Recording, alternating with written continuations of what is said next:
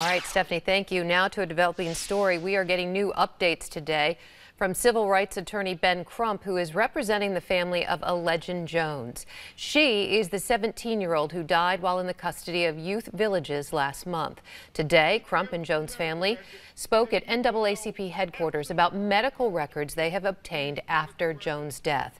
Crump says those records indicate the 17-year-old's first diagnosis was compression of the brain.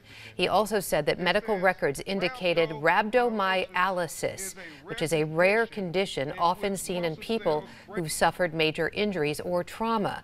Attorney Crump said Youth Villages has a video that shows what happened. He and the teenager's family say they want that video released immediately. We don't have to depend on witnesses. That's right. We got video. That's right. Release the video. We got video. Release the video. This ain't nothing hard to figure out. Show the video. That's right. Show what the counselor's interactions were with this child, and you pair them with the medical records, and you will know absolutely what caused her death.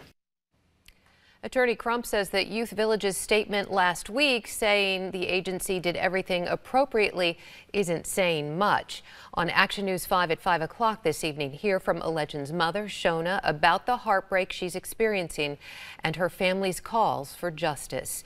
Youth Villages did release a new statement today following the latest news conference with Crump and Jones' family. Youth Villages said, quote, "We have been and continue to be fully transparent and working with all authorities. Last week, the leaders of our program met with Shona Gardner-White. We also received a representation letter from Ben Crump earlier this week. Our counsel responded and offered to have a conversation. We're still awaiting his response. We are fully cooperating," Youth Villages goes on to say, "with the official investigation. This included providing surveillance camera footage of the incident to all relevant public safety and health authorities. Due to confidentiality and privacy laws, we do not share surveillance camera footage of our facilities publicly." To read the full statement from Youth Villages, look for this story online. Head to actionnews5.com.